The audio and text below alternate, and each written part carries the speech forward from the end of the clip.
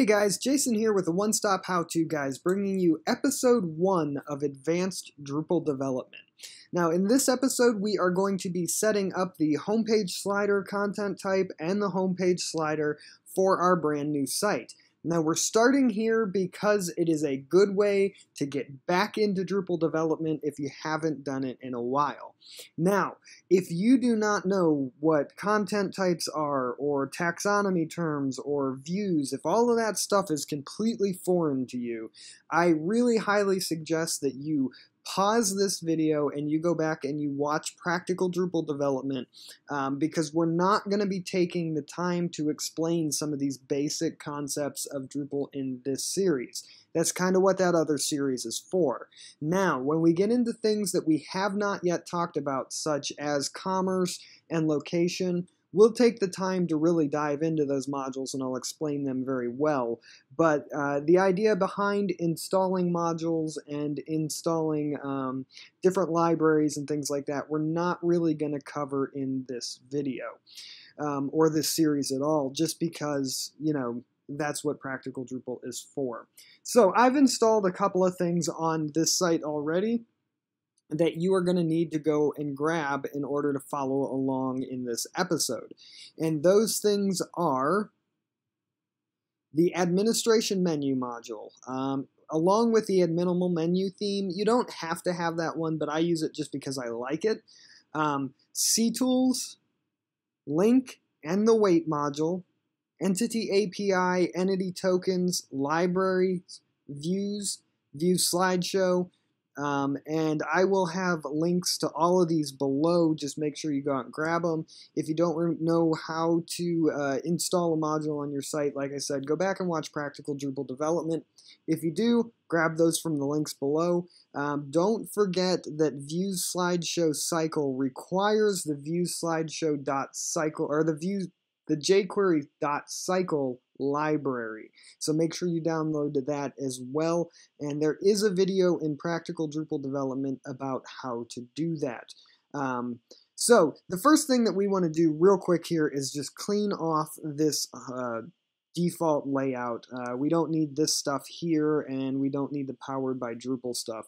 So let's real quick go into structured blocks, and let's just clear off like the system menu. We want to make sure we leave the main page content, but the stuff in the sidebar we're going to go ahead and get rid of. And also the Powered by Drupal in the footer, we're going to go ahead and get rid of that as well. So that should give us a nice clean front page here. So now we're going to start by creating that homepage slider content type. So structure content types, add content type. We are going to call this homepage slide, and we're going to call that because each one of these is only going to create one slide for the slideshow. We are going to say content of this type will add a slide to the homepage slider. And we're going to do that for the people who are going to actually be editing this site so they know what this is. We are going to unpublish from the front page. We're going to turn off the authoring information. We are going to close the comments. Now we are actually going to make them hidden. We are going to leave the comment module on because we're going to use it later on in the series, and we're going to take this out of the menu. Now one thing you might notice that's different is weight is no longer a global content type option. With the latest version at least, it is now a fieldable entity. So that's going to be one slight change from Practical Drupal Development. So we're going to save here and add fields. Now, if we go back and take a look at our website mockup, we can see we need a title, we need a body, and we need a link field. And luckily, Drupal by default provides us with the title, the body, and all we need to do is add the link field and the image fields. So let's go ahead and start by adding a link field in here. And because our link has a customizable text field here, this isn't just a URL, when we save this through, we want to make sure that we actually require the title so that we don't end up with a slide that just has a long URL string as its content. We also need to add the image here. Now we can do this either one of two ways. We can use the existing image field that's already provided by Drupal or create another one. I'm actually going to use the existing image field. That way we actually save space within the database and we don't create another database entry, and we can kind of use this same field. We're going to turn on the alt and title tags, and we're going to save that. And I like to have mine underneath the title. You don't necessarily have to do that. It's just a preference of mine, so I'm just going to move it and save it.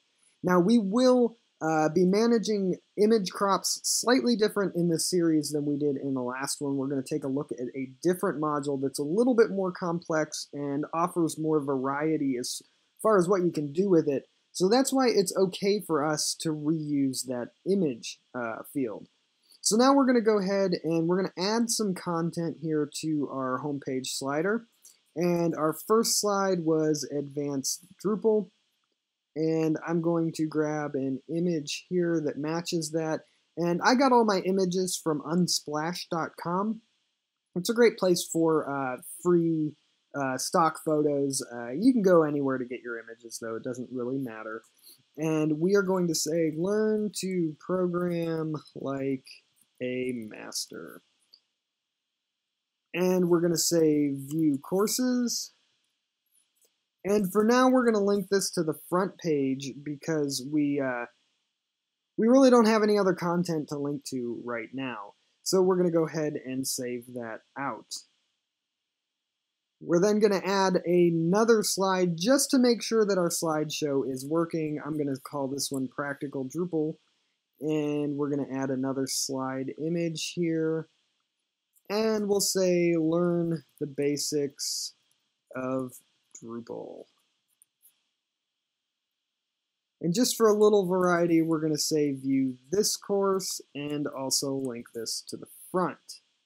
And we're going to save that. So now let's build our slideshow. We do that by going to Structure, Views, and Add a New View. And here we're going to call this Homepage Slider. It is of type Homepage Slide. We don't need a page for this, we just need a block, and we're going to remove the title here. Instead of an unformatted list, we want to take a slideshow of fields. And we're going to continue and edit this. We already have the title in here, but we don't want this title linking to that default homepage slider node because that's kind of useless. So we're going to uncheck that, and we're going to apply.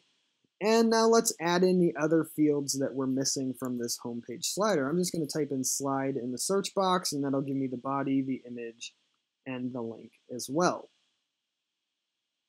So we're going to remove the labels off of everything here. And we're going to set this to the large image for now. We will be changing that when we look into our image crop module that's coming up. And we want to leave the title as the link. So that's all good.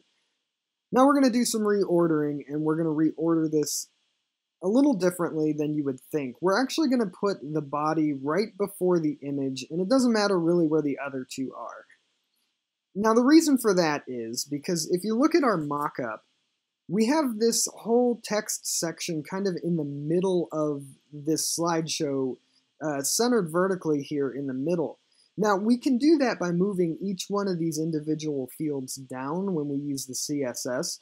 But if this were to break off into two lines or this, it really starts causing issues within the CSS because now we have to adjust for that stuff.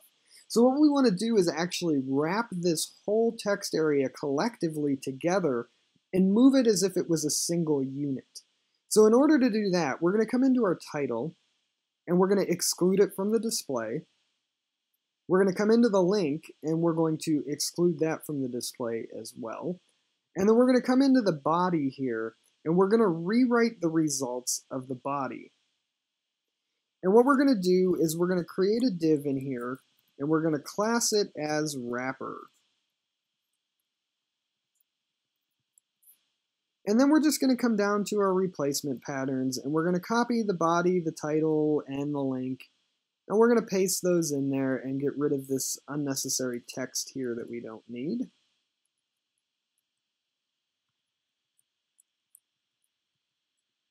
Let's get that out of there. And we definitely want the body up before the link. And then we're also, to give ourselves even further control here, we're just going to wrap each one of these in a div themselves so that we can say this one has a class of title, and this one has a class of body, and then a class of link. And let's not forget to close off our divs there. And that's just going to give us further theming control over this as well. So now we have this here. It's all wrapped together collectively in a div. And we will save this. All right, so now we're going to go into structure blocks.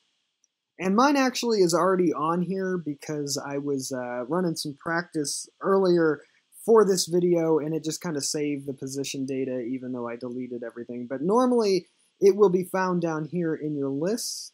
And what you're going to do is you're going to configure that block, set it to the highlighted section of the Bartik theme, and make sure that it's only available on the front page because we don't want this showing up everywhere. We just want it on the home page. So now if we go back home, we can see that we have our home page slider there. If we wait a second, that slideshow should transition just like that. This is wrapped together collectively in a div, and if we inspect the element here, we can see that this in fact is wrapped together collectively in the div that we wanted. So that's perfect. The only other thing we need to do is now add a weight to this. So if we go back into structure content types, our homepage slide, and manage the fields here, remember I said that weight is no longer a global property, so we need to come in here and add a weight field, and weight is now a fieldable entity. So we're going to select weight from this. We want to make sure that it's weight selector, as that's our only option. And we're going to save that. Our range really only needs to be about 5. And this is one of the nice things about weight being a fieldable entity. It no longer is defaulted to just 20 or 10. You can kind of limit this down to just the amount that you need. So we're going to go ahead and save that. And now that we have that in, we'll come up to content. And we're going to edit each one of our slides. We want advanced Drupal here to be our lowest -5 weight. And we want practical Drupal to be set at -4. And that's not going to change anything here because we, in our view, are still sorting this out by post date, and that's not what we want. We want to add in the sort criteria that weight field from homepage slider, and let's go ahead and save that. Leave it sorted ascending, and let's get rid of this post date here and save that. So now we have our homepage slider defaulting to the first slide that we wanted it to, and it's rotating just fine. And we have our homepage slider set up. That's exactly what we were planning on doing in this video. I know it seems like a very practical Drupal place to start, but it's a great way to get our feet wet again, get back into this, kind of remember how Drupal works and the structure of everything like that. So in the next video, we're going to move on to probably setting up the About section so that we can get this in. We're going to add our little welcome message here and probably get this set up. So we'll see how far we get within that next video. I want to take these first couple of videos and just knock out all the practical Drupal stuff so that we can start diving into the new topics, the new advanced stuff, and things like that. So I hope you like this video. I hope you're kind of glad to be back into it. I know I am. If you did, make sure you give the video a like, subscribe to the channel, and I will see you in episode 2 of Advanced Drupal Development. Later, guys.